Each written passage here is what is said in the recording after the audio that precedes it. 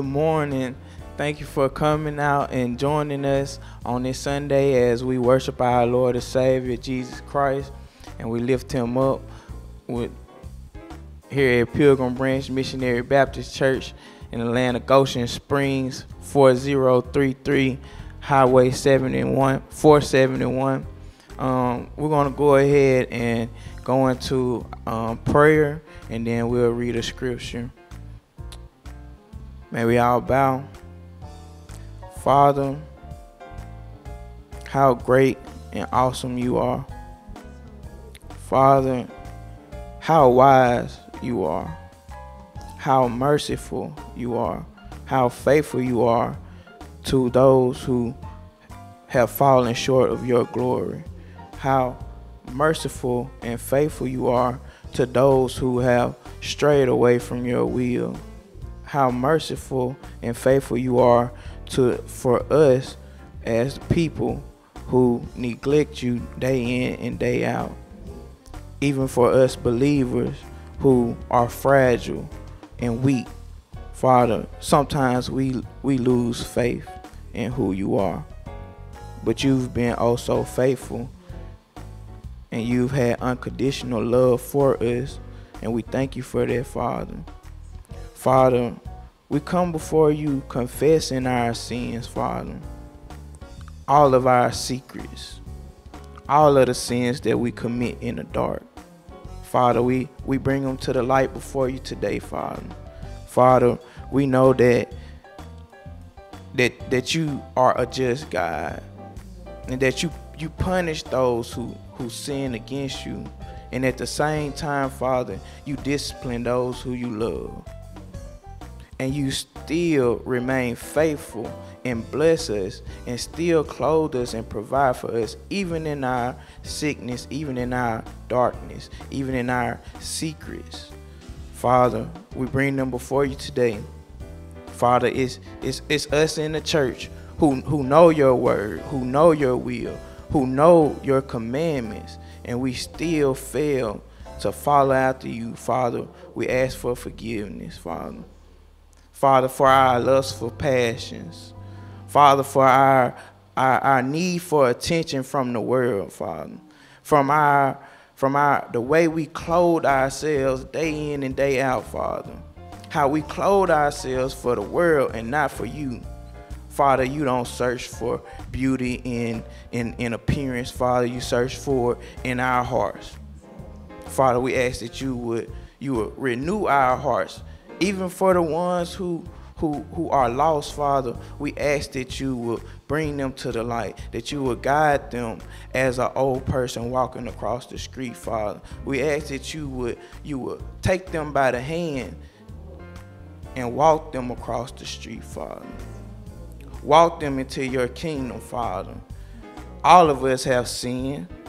All of us are broken. All of us are in need of you. Father, we thank you. We thank you for being faithful to us, even in our sin, in the midst of our sin. Father, we pray for our leaders. Father, we know that you're the King of all kings. Jesus, our Lord and Savior, you've given him all the authority and all the rule and all his power and might, that he ruled the nations. Father, we know Satan has no control over pandemics. Anything that he's allowed to do comes from your permission, Father. You punish those who are wicked. You watch over those who are innocent. You control everything that moves and does on this earth. Father, we know that everything is in your hands.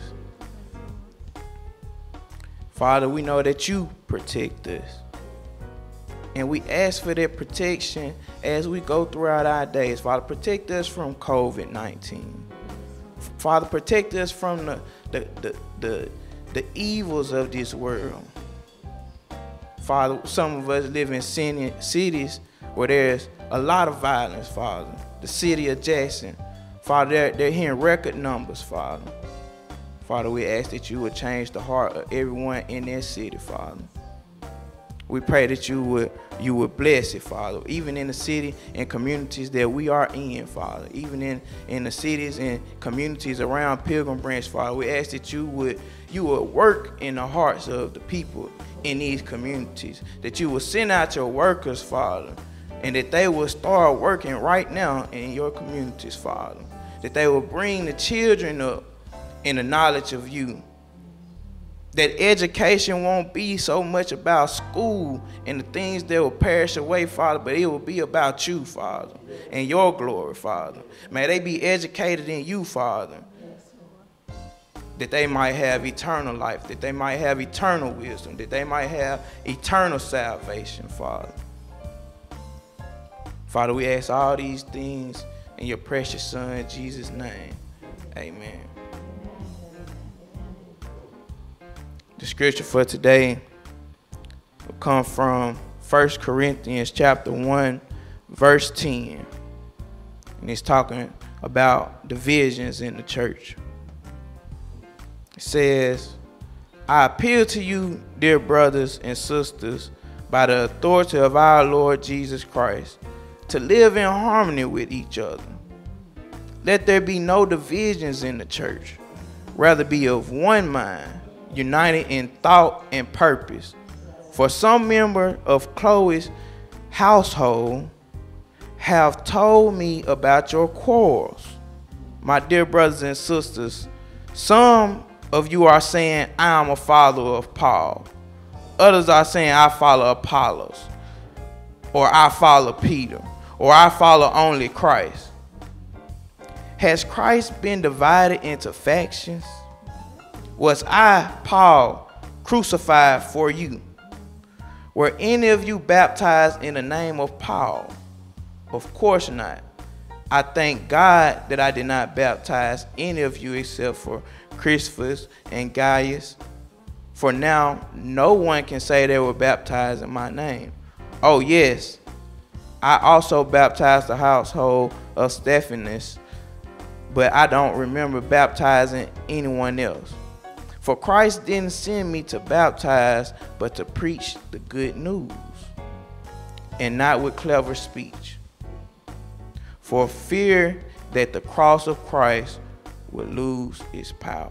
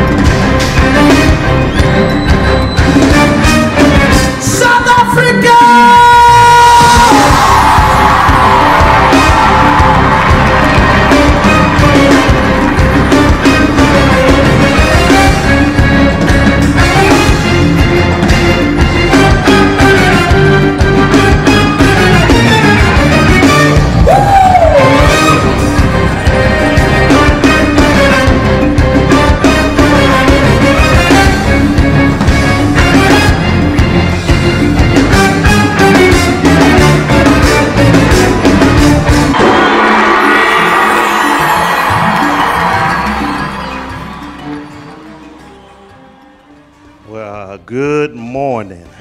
It is truly good to be in the house of the Lord once again, though. We thank God for his grace and his mercy and what he continues to do in our lives.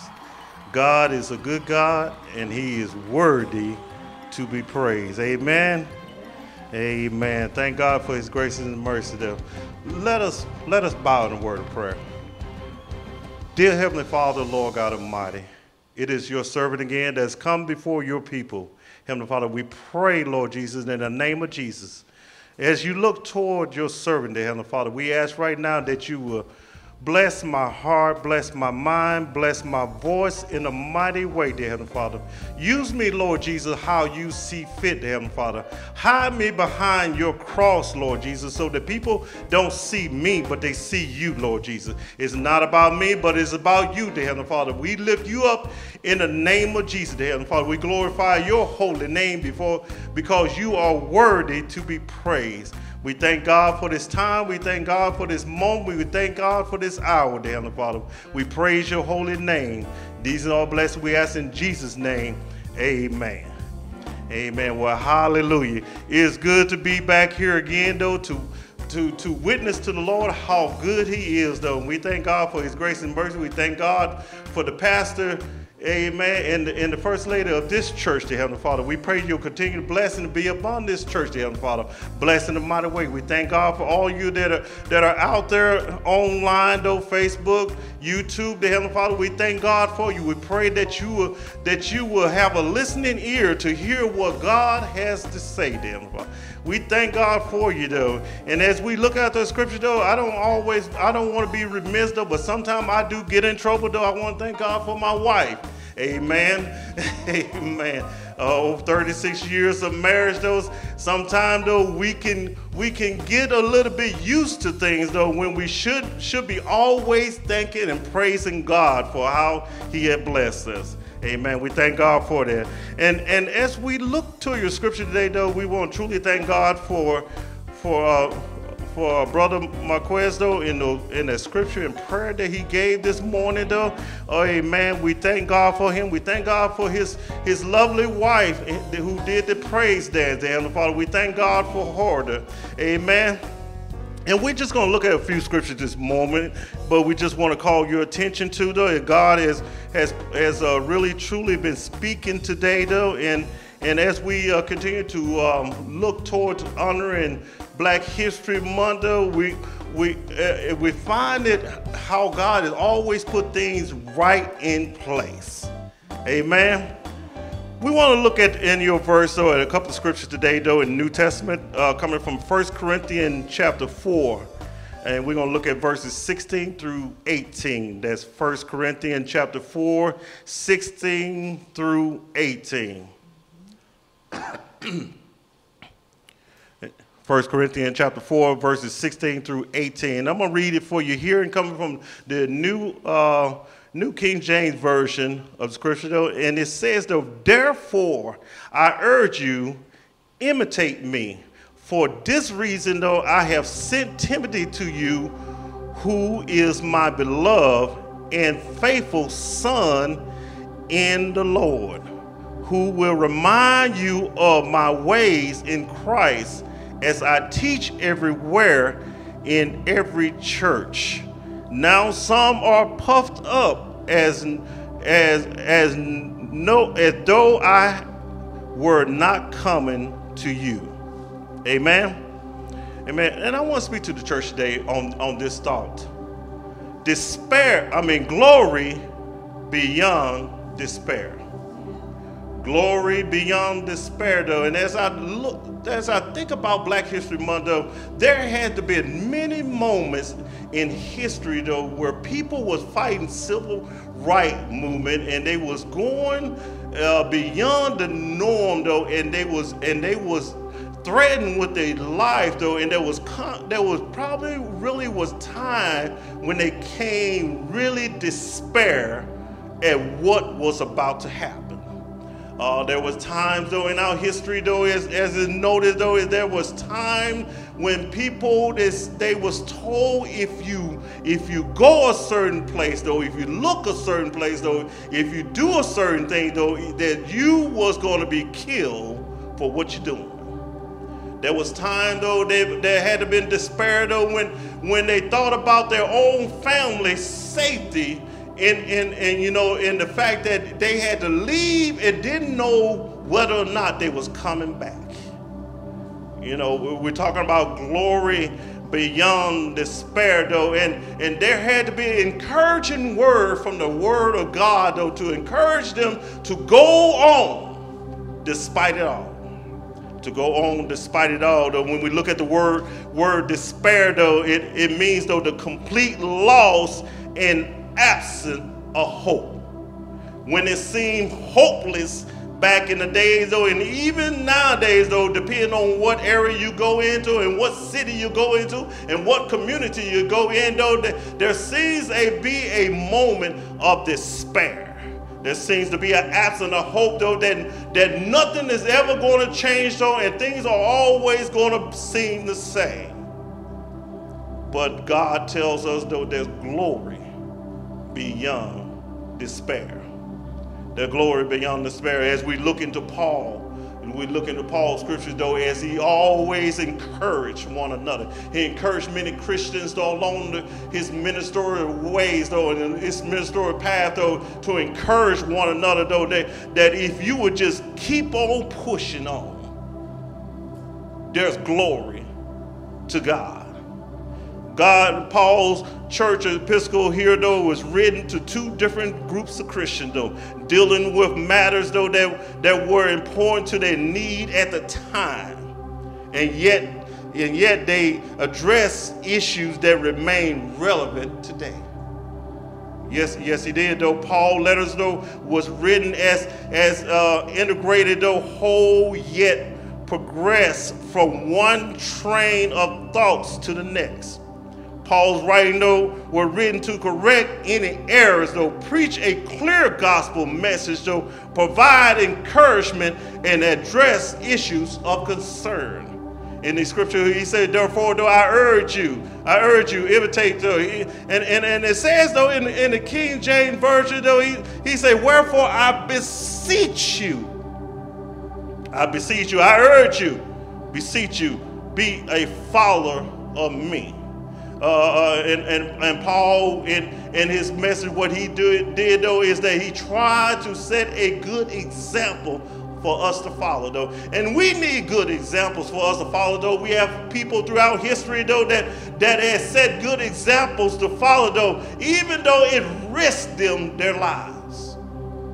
Paul's passion, though, was to reinforce the good news of the gospel with clarity and remind us that as part of God's creation, we all need to understand that we're all part of God's creation, though, and we are aliens in a foreign country, living in a deteriorating earthly vessel, though our body continues to deteriorate, though, even when we was born. We thought that when we was born, though, we could do anything, though. When we thought we was young, though, we can go anywhere. We thought we was young, though, we could handle any situation, though, but didn't realize, though, even in our earthly body, it was still deteriorating. It was still deteriorating, though, but with a heavenly host. Because God wants to use each and every one of us, though. He wants use him for his ministry as a part of the body of Christ, though. We are indwelled by the Spirit of God, though, with an eternal inheritance, though, to keep us, to keep for us in heaven. We got things. We got our reward that is waiting in heaven. Our reward is not here on earth, though, but our reward is in heaven, though. Eternal life, though. Everybody want to go to heaven. They ain't going to heaven, though. But if you want to get there, though, we got some good news for you, though. There is a way you can get there, though. If you're willing to commit yourself, though, if you're willing to give up all that you have, though, if you're willing to push on, pushing on. Amen, somebody. As Christians, though, our lives inherit two spheres, the seen and the unseen world. Yes, it does. Yes, it does, though. Our physical existence, though, our outer reality, though, our spiritual existence, though, or inward reality. In 2 Corinthians 4:16, though, 18, though, the Apostle Paul said, though, do not lose heart.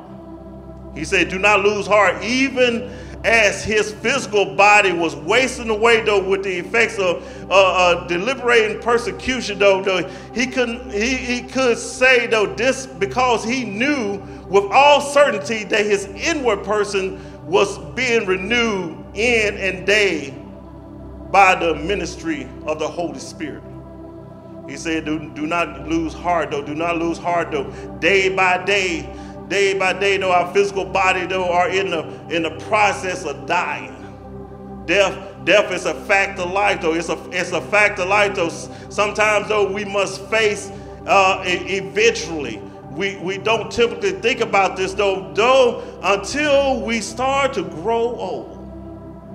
No matter how much Grecian formula we may put in our hair, though, no matter what number dye that you use in your hair, though, you're going to get old. Amen, somebody, though. Yeah. Even my wife got one particular color that she uses. Amen, somebody. I'm not mad at her, but every now and then I have to remind her, though, you missed a spot. Amen, somebody, though. You missed a spot, though. And she kind of reminded me, you know what number you need to go to the store and get. We're getting old. Our body is deteriorating. No matter how much we want to keep our hair, though, I still got some spots that have faded me somehow, somewhere.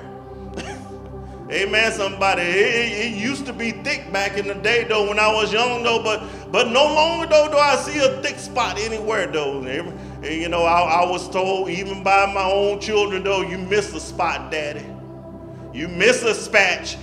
A patch, though. You need to get that patch, though, and no matter how much I try, though, it no matter if I comb it forward or comb it back, though, that spot's still there. Amen, somebody. Death is a bit, you know, physically, though, you know, when we think about this, though, until we grow old, though, but from the moment we conceive, our flesh is in a slow process until the day we reach our final breath. And I'm not mad about nobody, though, when you find you a good wig to put on. Just make sure it fits. Amen, somebody. when we go from the times of serious affliction and trouble, we may feel this wasting away process more accurately. Yeah. When we used to live 200, 300 pounds with no problem, though, but now it becomes a little bit harder. We you know, recently, two close loved ones, you know, for a long time, though, encouraged battle with cancer, though, they lost their battle. They both experienced an outward wasting away of their body. I watched my daddy, though, when he experienced that decay of the body, though, and he lived a long time, though. He lived beyond the time that most people are scheduled to live, though, but there still was a constant waste of the body. Yet at the same time, though, the inner spirit, though, his inner spirit, though, is shown it was remarkable, though, because he remembered everything, though. And when I visited him in the hospital, he always encouraged everybody that came and visited. Yeah, with remarkable grace and light, though, as they are renewed by God day and day, though. See, even as your body deteriorates, though, you still should have an encouraging word from time to time. I'm talking about glory beyond despair. Eternal weight of glory, though. Our ordeal with cancer, though, wasn't a light monumental affliction, though. It was the hardest thing for that I had to deal with, watching my daddy dying. And their bodies struggle on for more than 2 years, though. Year after year, though, he struggled. And during the breath of suffering, I often talk to my father and my friends, though, about this verse, though, particularly the eternal weight of glory beyond comparison. What is this eternal glory, weight of glory? It's a strange verse, though. At first glance, though, it may sound like something unpleasant, though, but it refers to the eternal reward of heaven. Yes, it does. Yes, it does, though. You return to the eternal reward of heaven, though. Our most extreme difficulties in this life, though, are light and short-lived when compared to the heavy-weighted rewards that will last forever in eternity. Those rewards, though, are beyond all comprehension and comparison. Paul was confident that all true believers would experience the eternal reward of glory. in heaven. I'm talking about glory beyond despair, though. No matter what you go through in this life, though, there's glory. There is a reason to shout. There is a reason to give God praise, though. There's a reason to lift up your holy hands to him, though. There is a reason, though. Paul, he often prayed for Christians, though, to keep their eyes on the hope of heaven. Paul said, though, back in Ephesians 1:18, he said, the eyes of your understanding being enlightened, that you may know what is the hope of his calling, what are the riches of the glory of his inheritance in the saints. Amen, somebody. Paul could say, though, do not lose heart, because he believed without a doubt that even the most excruciating trials of his life are minor when compared to the glory of our eternal inheritance. I can imagine what it was like back in the days, though, when we didn't have the right to vote, and you didn't dare question authority. And when you did question authority, there was ancestors back in the day that their authority that came to vote anyhow, though, and they was thrown in jail, though, and they was beaten and dogs sick on them for daring authority, though, for daring to do the things that God had given them the glory, and God had given them to human right, though, to be able to do what they need to do. In order to honor God, though, you have to be willing to go through these things, though. You have to be willing to put up with the despair. You have to be willing to put up with the beating. You have to be willing to put up with the things, though, that goes against the norms of the world. The Apostle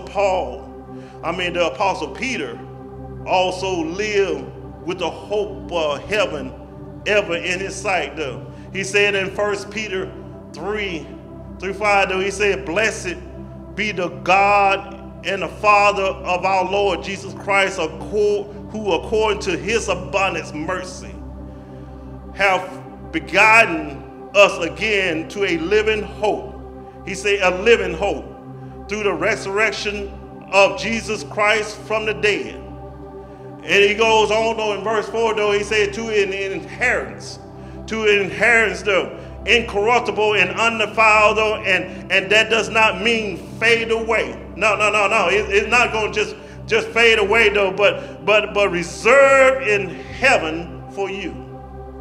Yeah, Peter goes on to say, though, in verse 5, though, that who are kept by the power of God through faith for salvation ready to be revealed in the last time.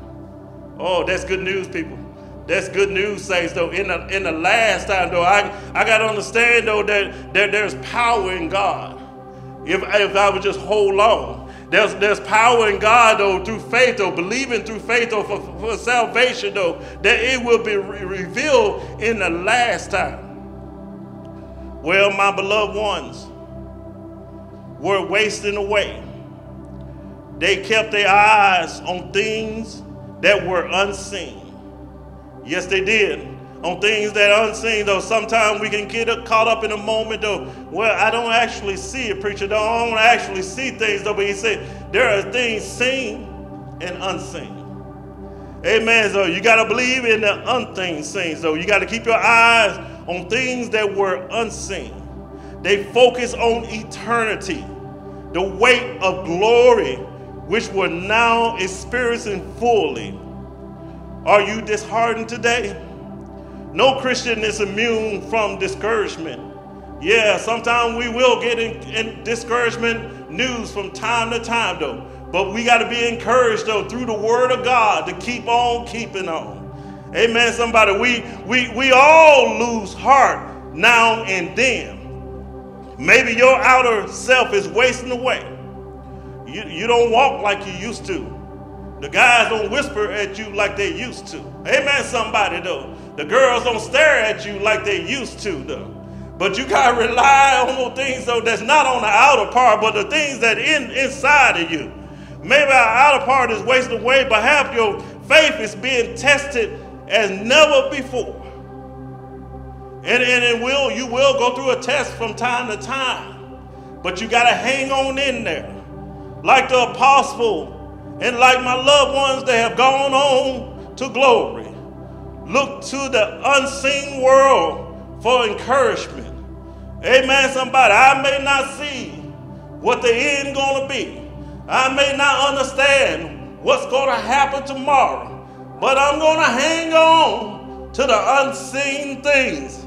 Amen, knowing that God is able to do what he's able to do. During unimaginable hard days. I may have some hard days, some difficult days, but I'm going to hang on to whatever the end is going to be. Let your spiritual eyes come alive. Amen, somebody. You got to understand, though, you got some spiritual eyes, amen, that'll come alive. But the devil want to show us some things to discourage us. You got to hold on to the unseen things, though. You got to let your spiritual eyes come alive, though. Look through a far-sighted lens past that what you can see. Amen, somebody. Beyond that is transient. With eyes of faith, see what cannot be seen and get glorious glimpse of eternity. Amen. God is able to help us understand what it means to go from glory beyond despair. Amen. I pray that there is someone here today that you may be living in the despair of the pandemic. You may be living in despair of mental illness. There is glory beyond despair. And you can give your life over to Christ even today. Even today. Give your life over to Christ, though. All you have to do is admit your sins and the trouble that you go through. Amen. You can reach us on Facebook Live, on YouTube, though. You can come to us and call us up. We'll answer the call. Because there is glory beyond despair. Be encouraged, be blessed, my friends. Amen. Amen. God bless you.